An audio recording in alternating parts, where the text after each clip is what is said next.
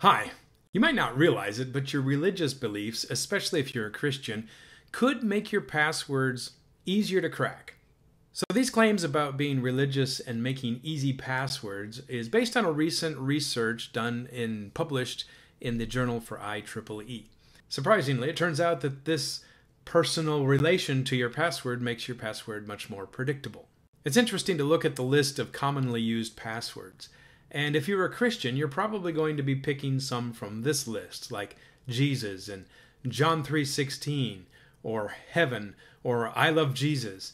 Those things are more predictable than you think. So we might have an intuitive sense that this is true, but this research paper has actually measured it, and they know how much more vulnerable your passwords are. So the researchers analyzed various passwords from several Christian websites and regular general use websites. So they're using Christian Mingle, they're using Faith Writers, and then they're looking at MySpace and Facebook. So the results were pretty clear. Those that were from a Christian website followed a predictable pattern and therefore were easier to crack. So hackers have one clever trick to do this. It's called Pcfg, or probabilistic, I can't say that, context-free grammar. And so that is a process of taking known passwords and splitting them up into segments or words and then making them into other passwords that they can use as sort of a dictionary attack. So they are guessing passwords by chunks of words rather than just whole words or single letters at a time. And so this context and this process is much faster than just a brute force guessing process. So in this study, the researchers took their usual model of these chunks of words and then added more Christian words to it. So they put in God, Jesus, faith, and Bible, and guess what?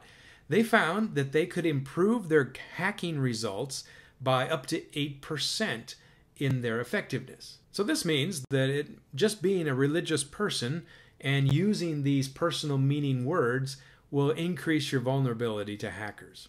But what's even more interesting is that this vulnerability was not just about the words themselves.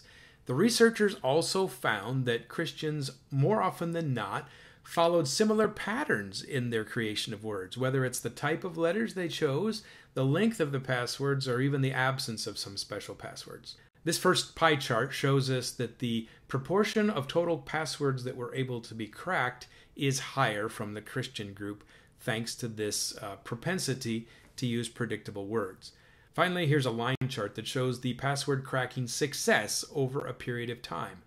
What's fascinating here is that the religious passwords tend to be cracked much faster compared to non-religious passwords.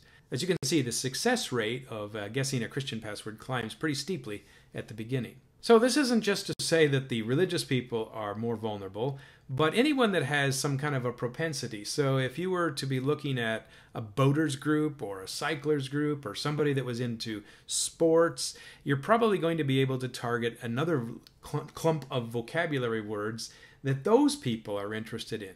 So knowing your audience and finding out who they are and what their favorite things are is often a way to make their passwords more vulnerable to hacking.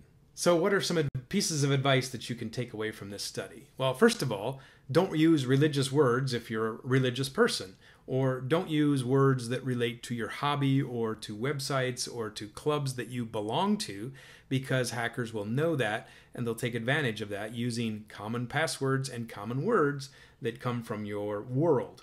Of course, a second advice is to always make your passwords longer. So more letters is more effective at creating a strong password than having a jumble of letters that are hard to remember. Of course, mix it up when you can, so substitute a few symbols, make sure you got some numbers, use capitals and lowercase, add some punctuation, and that will make your password complexity even better. Use a password manager. So delegate to a computer program the memory, you might say, of taking care of all of your passwords. You just have to remember to install the password manager on every device you use and remember the password for that one item, and then all the passwords it generates for you are very long and very complex and therefore should be more secure. Lastly, make sure that you turn on two-factor authentication whenever possible.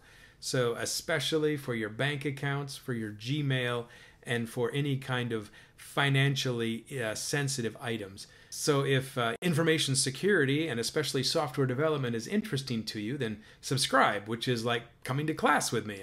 I teach software development at Grand Canyon University, and I often help my students with videos, but people from all of the world also come and join us. So please subscribe, and I'll see you soon.